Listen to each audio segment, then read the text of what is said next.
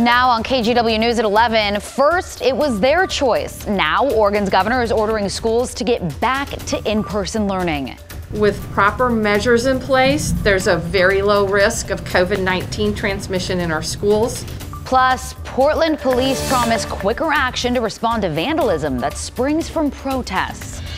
And Friday Night Flights returns. Our crews are fanned out around the area to get you the highlights as high school athletes get a chance to return to the football field. This is KGW News at 11. High school football made a comeback in Oregon. Thanks so much for joining us tonight. I'm Morgan Romero in for Laurel. We'll have highlights for you when we talk sports, but first, Mike Benner gives us a look at how this season will look so drastically different with COVID protocols in place. Ladies and gentlemen, if the bright lights across the metro area didn't give it away already, high school football is back in Oregon. Gladstone High kicked off its season against Estacada. Senior Ryan Lee will tell you the months-long wait because of COVID was even longer for him. I've been waiting for my senior year of football since my third grade year of football. Lee could never have guessed his senior season would look like it does. Face coverings for everybody in the stadium, even the players on the field. Lots of signage to encourage mask wearing and social distancing. Extra benches on the sidelines so players can spread out. Not to mention COVID-19 symptom screening. Lee and his teammates are taking it all in stride. The fact that I'm able to go out there with all of my best lifelong friends and play football is really special. Even more special, Lee will get to play in front of loved ones, at least a couple. Juniors and seniors on Gladstone's team will get 2 tickets to each home game to give to family. But that's it, according to Gladstone Athletic Director Cody Aker. Everyone else watches from outside the stadium. Hopefully the communication's gone out and people have received it. And we've also asked for them to be, considerate and respectful to what we're trying to accomplish. Aker cannot let the number of fans, players, coaches, and game personnel in the stadium exceed 150. But that won't look the same in every county. For instance, fans are prohibited in the high and extreme risk counties. See, safety is the priority for the students, for the coaches, for the officials, anybody involved in the event, making sure that they're following the mitigation protocols. Judging by this Ryan Lee interception, he and his teammates won't be letting any mitigation protocols get in their way of making lasting memories.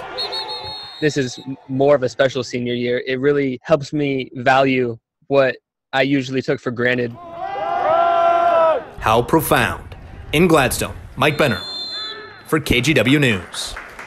Yeah, kids sure are resilient. Oregon's governor is now ordering all public schools in the state to start in-person learning for any student that wants to go back to the classroom. And she laid out a timeline for it to happen. By March 29th, every district needs to have in-person learning for kindergarten through 5th grade. And by April 19th, 6th through 12th graders need to be back in the classroom. The governor argued the return to class will be safe, that the state prioritized teachers for vaccines for this very reason, put in a statewide rapid testing system for anyone who might get sick, and has $500 million from the federal government to help put safety features in schools.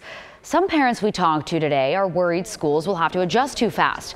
Others say anything less than a full return isn't enough. I am not against schools opening back up, and being full in person, as long as everything is done safely. Until their children are back in school 5 days a week, full time, or at least have that option, we're not going to celebrate. If parents want to keep their kids at home, they can keep doing online learning. That's an option. And districts will have the flexibility to go back to online only if the virus flares up in a community. For weeks, we've been showing you how people in larger counties across the Portland metro area have been scheduling, or at least trying to schedule, their COVID vaccine appointments. But what about smaller counties? Catherine Cook checks in with a couple of them. Counties across Oregon are getting the COVID-19 vaccine to as many eligible people as possible. Their methods are often different than those used in larger metro areas. Well, as small of a county as we are, I think we're actually doing pretty good. Gordon McCraw is incident commander for Tillamook County's COVID-19 response. Rather than asking residents to spend hours online trying to schedule an appointment, Tillamook County is calling residents to schedule appointments by phone. They just have to register to get that call, either online or by phone, when their age group is eligible. whenever somebody finds out they're getting the shot, they're actually pretty excited. If I could stress anything, it's of course that you need to get on that list so that we know that you're ready for the vaccine. McCraw says Tillamook County's biggest challenge has been short notice for their weekly vaccine allotment, often learning on Friday how many doses they'll get Monday. That late in the week, it's kind of hard to set up for what you're going to do next week when you're not certain about just how much vaccine you're going to get. According to the Oregon Health Authority, 15.7% of Tillamook County has been vaccinated. In Hood River County, it's 16.6%. It feels good to finally be moving in a positive direction. Trish Elliott is director of the Hood River County Health Department. The county is sharing vaccine allotments with primary caregivers.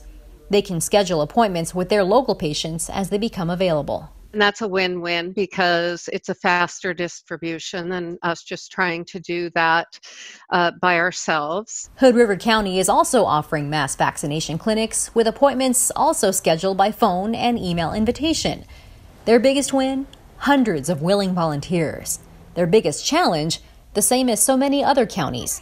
They want more vaccine. Feels like we're just getting little cookies here and there, of vaccine. And so for us, the biggest challenge has been patiently waiting to get enough vaccine to feel like we're really working at our capacity. A reflection of the same goal every county shares. To get as many people vaccinated as quick as we can so that, as we say it, life can return to normal. Catherine Cook, KGW News. New tonight, Portland's mayor is calling for an independent review into how a city commissioner got falsely accused of a hit and run.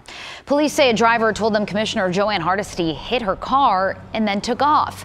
Then an activist group that's been critical of Hardesty in the past said someone leaked them the police report, and they put the information on social media. Of course, it spread fast before police came out yesterday afternoon saying Hardesty was ruled out as a suspect. The mayor today said, quote, "What happened to Commissioner Hardesty is wrong and unacceptable. It's a reflection of broader systemic racism and it must be addressed. We need to get to the bottom of it as soon as possible. No one should be subjected to false accusations publicly." Our reporter Maggie Vespa took a deeper look into how the accusations spread so quickly and, of course, Hardesty's take on it all. You can see her full report now on the KGW YouTube channel. In new tonight, police arrested a man after a 3.5-hour standoff in southeast Portland. It happened near 112th and Bush Street. Police had the suspect boxed in his truck, but he kept trying to escape by ramming police cars. At one point, they sent in an armored vehicle and the suspect's tires were destroyed. He kept spinning his wheels, creating sparks on the pavement. Officers eventually used tear gas to get him to come out of the truck and surrender. He was taken to the hospital as a precaution. Police say they found 2 guns inside his truck. And gun violence continues to plague Portland. Today, the Portland Police Bureau announced more officers will focus on shootings. 8 officers will be added to the Enhanced Community Safety Team. They'll work Fridays and Saturday nights to specifically respond to shootings in the city.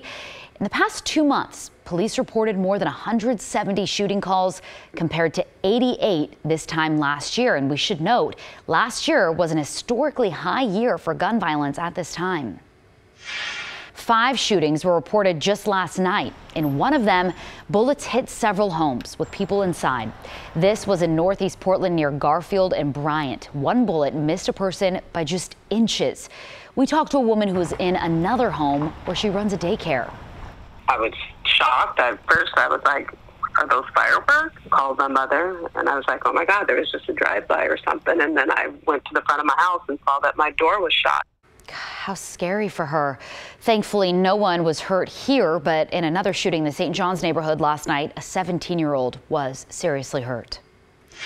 Today, Portland police also said they'll add more resources to prevent vandalism, like the damage from a protest last weekend in the Pearl District. There are reports some of the same group will be out again this weekend, though it's not clear where exactly. Police will have a presence in places vandals normally hit and says they'll respond quickly to public disorder calls.